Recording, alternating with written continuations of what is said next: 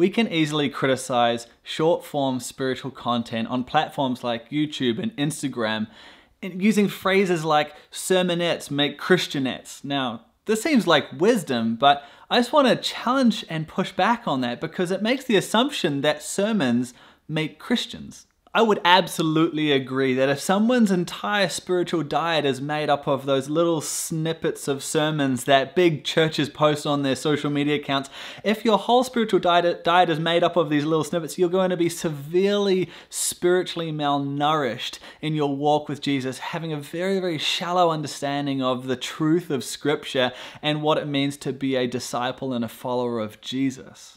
However, to assume that sitting in church week after week, digesting and taking in a ton of content, to assume that that is what makes a faith-filled and faithful follower of Jesus, I think is also mistaken. I think many of us may need to relook at how we see the spiritual development of ourselves, but also those in our churches, and see it more than just being what kind of content they digest on a Sunday morning or an afternoon on YouTube.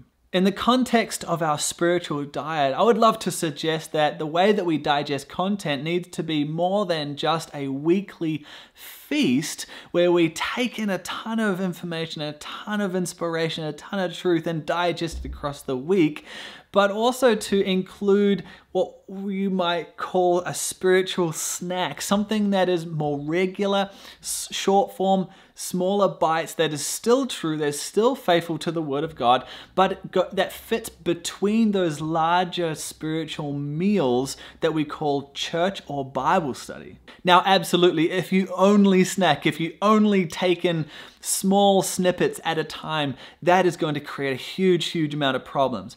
But just feasting and gorging ourselves once a week may not be ideal either. Now, if we stretch the illustration another step further, our diet isn't the only factor. In fact, exercise is super critical and super essential for our spiritual development. Spiritual exercise is simply putting into practice what we learn. Now, this is so critical and so important, and all you have to do is read the book of James to understand how essential this is. But putting into practice what we learn is like exercising. It strengthens us rather than just having knowledge and information hanging off of us. We are fit and lean and able to perform and to live out what we live every day, and we're ready for the challenges of life. Now, to step away from the food exercise analogy, I wanted to talk about something that I believe is super, super important. And it's this idea of abiding. And abiding is this connectedness with Jesus. Over the last hundreds and hundreds of years, the church has focused in on those first two areas: what we know and what we do, what we believe and how we live. And those two things are obviously super essential. But if that is all that Christianity is, I'm not surprised why people are disillusioned with the church. And I'm not talking about disillusioned with truth, but with how we as Christians portray faith in Jesus. If it's all just about believe the right thing and be a good person, no wonder people fall apart.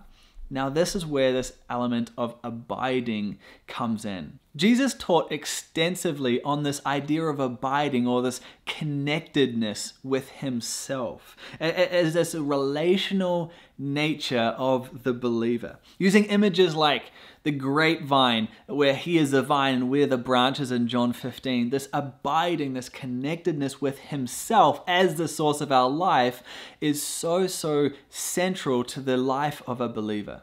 This video, which actually is kind of like a spiritual snack, is never going to do justice to the entirety of this concept of connectedness or abiding with Jesus. But I just wanted to talk about and reinforce the idea of the development of the believer hinging on the dependency on the life of Jesus. As we abide in Jesus and stay connected to him as our life source, his very life then transfers into us and changes our soul and changes our very being, and that is so critical to our spiritual development. Rather than just knowing the right things or believing the right things and doing the good things as good people, but we as followers of Jesus need to be available to the very life and person of Christ. When you consider your spiritual development and the spiritual development of those around you and in your churches and Bible studies, I would love for you to consider